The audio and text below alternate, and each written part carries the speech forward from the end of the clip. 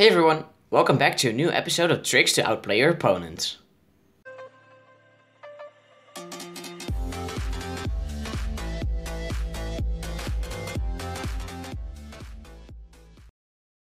Before we get started, I would like to know what you all think of these kinds of intros. I'll leave a poll for you and it would be greatly appreciated if you could answer it for me. But for now, let's start the tricks.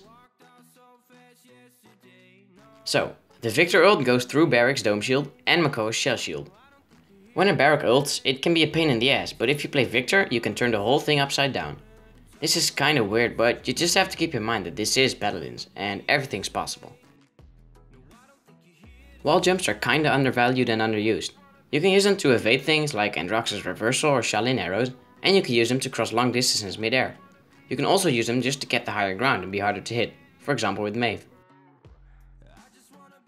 If you do the same thing every time, like flanking left or using abilities in the same order, your enemies will start to use that against you. Let's say you play Andro and you flank left every time. Well, next round, if the enemy is smart, they'll make sure you won't be able to flank left anymore. This is why you always need to try to change up your strategies every once in a while. Okay, so this next trick is like not really a trick, it's a key part of the game.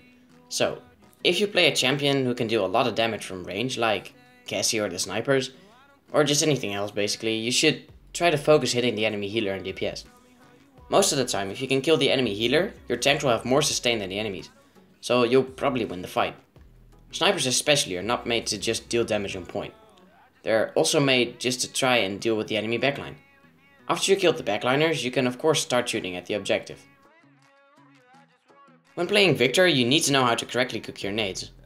First of all, I'm not able to learn you how long you need to cook the nades. You need to learn that from experience.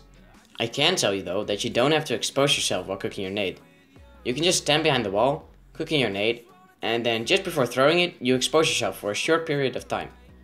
This might be hard if you have the nade bound to Q, because that makes strafing to the left and cooking a nade at the same time very hard. This is the reason I bound my nade key to a key on my mouse. Remember your enemy's moves and try and predict them. Let's say you're Andro and you're playing against the Cassie. The Cassie, every time she sees you, she does her blast shot combo. What do? Well, you adapt. The next time you see her, use your reversal. You eat the combo and not get damaged. If you can hit the reversal on her, then it would be great and certain death for her. The same thing goes for where they go. If someone's standing in the same spot all the time, you can try and kill them while they're setting up, or you can just sneak up to them and get the first shot off. This little trick is just basically being a nice person and trying to shield your teammates. Shields like Makoa's Dome Shield can be easily used to protect your teammates from enemy fire. Let's say you have a Cassie who's retreating and she's low on health. You, as Makoa, can then use your shield and get her in. This will of course protect her and probably save her life. Okay guys, that's gonna be it for this one. I hope y'all enjoyed your time here and you'll see me in the next one.